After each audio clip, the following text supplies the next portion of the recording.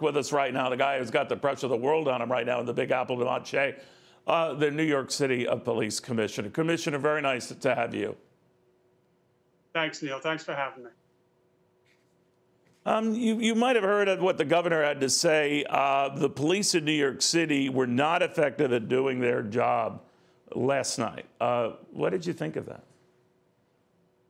Well, you know, I just heard a story about somebody saw a protester, a looter arrested.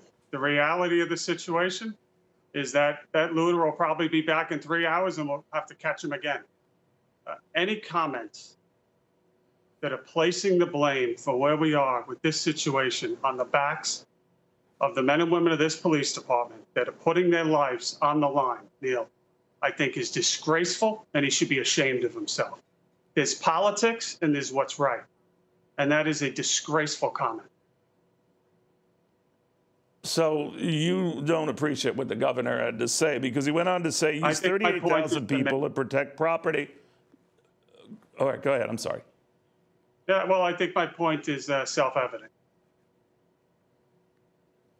So do you think that in retrospect, you could have used either more men and women on the force last night?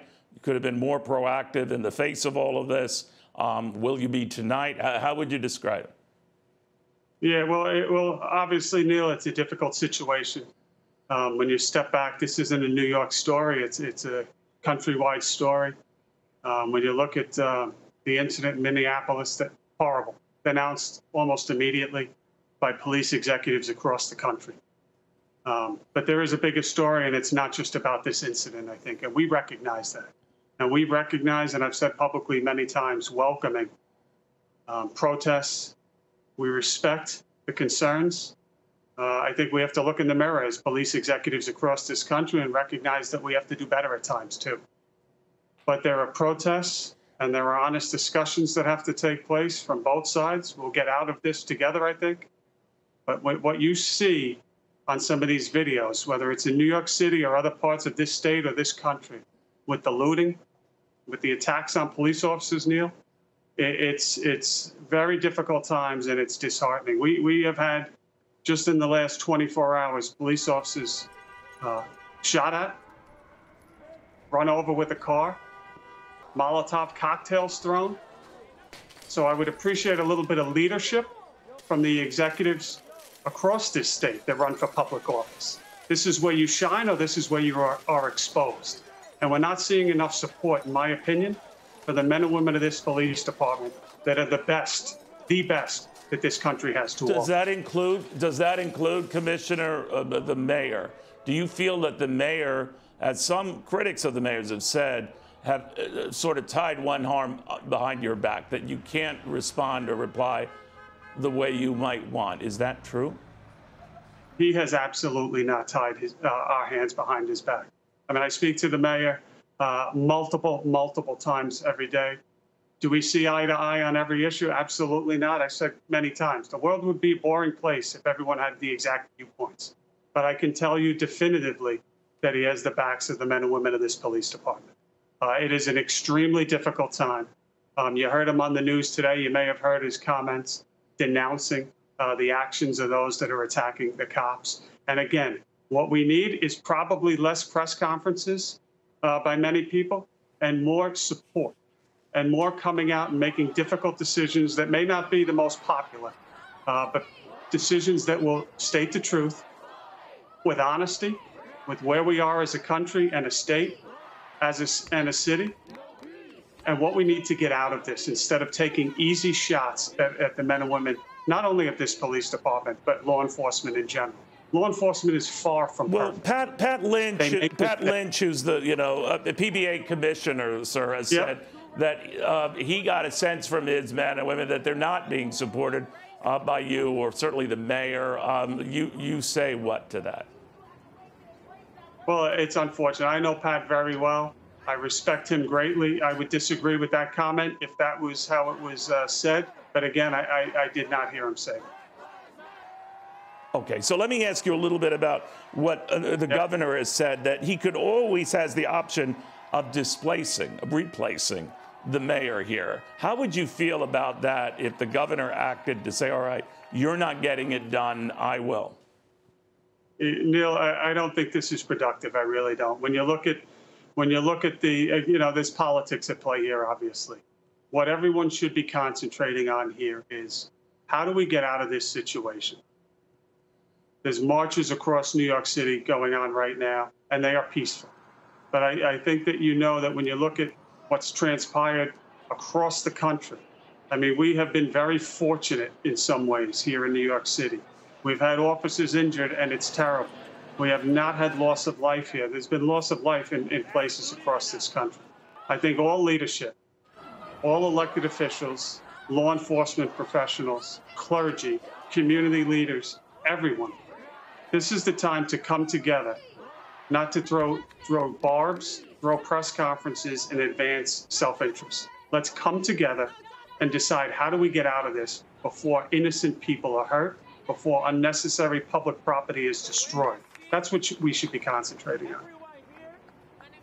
You know, Commissioner, there's lots of video. People have smartphones now, so they end up taking a lot of video and pictures that sometimes don't tell the whole story. There's one famous incident, of course, that emerged of an officer brandishing a gun on a protester.